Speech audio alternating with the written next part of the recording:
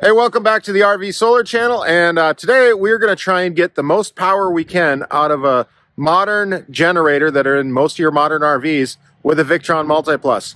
I'm sure if you're watching this video, you searched it and you want to figure out why can't I get all the power? Why am I only getting power from one leg? Well, it has to do with the way the generators are wired. And today I've got a helper here, Todd Clyne YouTube. There he is. He does mostly, I think, was it snowmobile? Yep, Polaris triples. Yep, Polaris triple snowmobile content.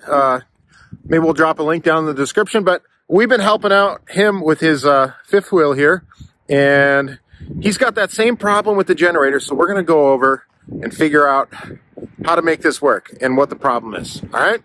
All right, we are not pulling this off, but let's say you got a typical Cummins Onan generator.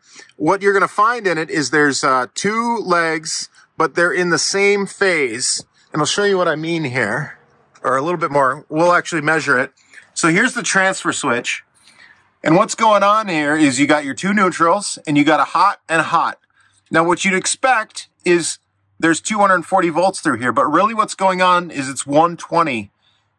There's just two legs of 120 and they're in phase. And I'll show you what I mean here. We're going to start the generator up, and this is what you're going to want to do to find out if this is the problem for you or not.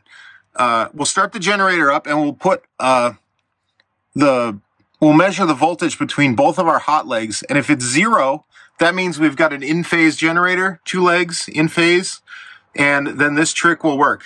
All right, so we got the generator running, as you can hear. We're measuring the two hots, and we get 0 volts, so well, close to 0. Now, if we measure neutral to hot, we should get, well, we were getting 120. What happened? What changed? Oh, we went to DC. Not sure why that happened. All right. It's always something. Back to AC. All right, 116 on that leg. 116 on that leg. And again, between the two hots, we get 0. So what we need to do to fix this situation is we need to bridge both of these hot legs at the generator side on the transfer switch. What that will do is it will let all of the energy flow to one leg, and that's what the Multiplus uses, is it only uses leg 1 for its charging. We got our little jumper put in there.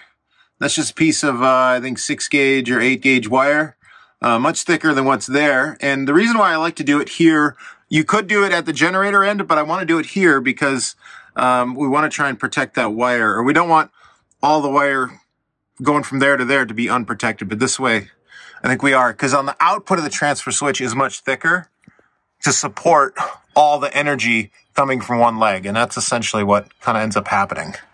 So, all right, so we are going to, Todd's gonna fire it up and run some stuff that he couldn't run before. You want to explain what was going on a little bit? Yeah, so the issue I'd have is I would start the generator, and then it would hook up to the camper. Just the Multiplus alone would pull 1,800 watts off the generator to charge the battery bank.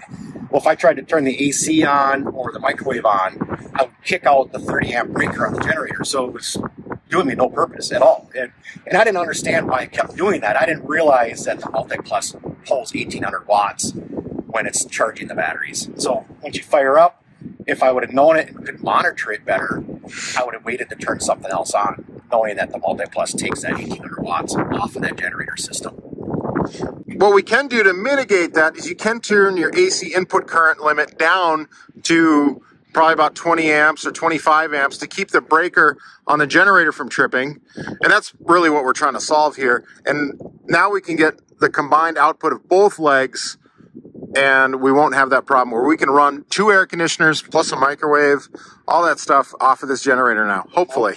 More power. That's right. Yeah. So let's fire it up and try some stuff. All right, we got our battery drained down. Now we're going to start up the generator. Todd will do the honors here. All right, there we go. So now, here's the challenge, right? We're pulling 1,600 watts from shore, and now we want to run an air conditioner, but we don't have an air conditioner, or we do, it's just too cold to run one. So Todd's going to fire up the heat pump on his air conditioner. And this is what typically you can't do on a single leg on a generator. You're going to pop that breaker every time. So now we've got so now you're trying to pull 2,800 watts from a single leg on the generator.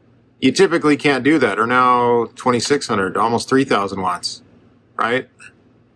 Now before, was this popping the breaker most likely, or? All within seconds, absolutely. Okay. So yeah, our load with the heat pump running right now is 1,500, and the generator is putting out almost 3,000, and it would never have gotten that far up without it popping out. Now, if what we or Todd was talking about before, you can adjust this to get around this, but you just kind of got to know what you're doing or know why. So what you'd have to do is adjust the input current limit, and to do that, you'd go here. So this input current limit, you'd want to adjust that down a little bit. Let's just say there, to make sure you didn't pop your breaker.